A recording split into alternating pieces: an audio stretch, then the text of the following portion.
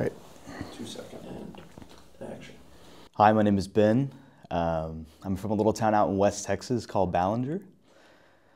What kind of led me to joining the Culture Project? I was applying to graduate school at this very prestigious school, well known in the country. There was a fully funded theology program, and I made it all the way through, and at the very last moment, I got cut from the program. And I was living a life where I just wanted more. And I was asking the Lord, okay, Lord, I wanted to serve you. I want to get this theology degree.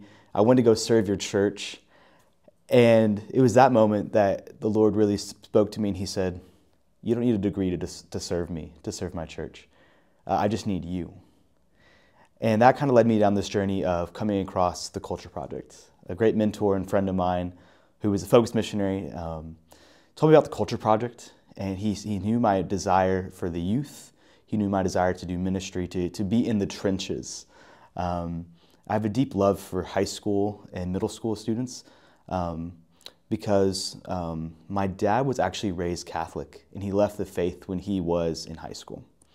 And so I have a deep ministry to go out to evangelize the catechized, to go seek those souls in middle school and high school, to share truth with them, to share honesty, and to really share the joy of the Catholic faith with them.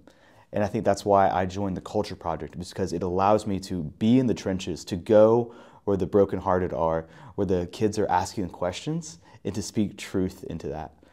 So that's kind of why I joined the Culture Project, and that's why I wanted to do this above everything else. You know, a lot of other mission organizations, they're fantastic. They are truly speaking to the hearts of the people out there, especially focused with college.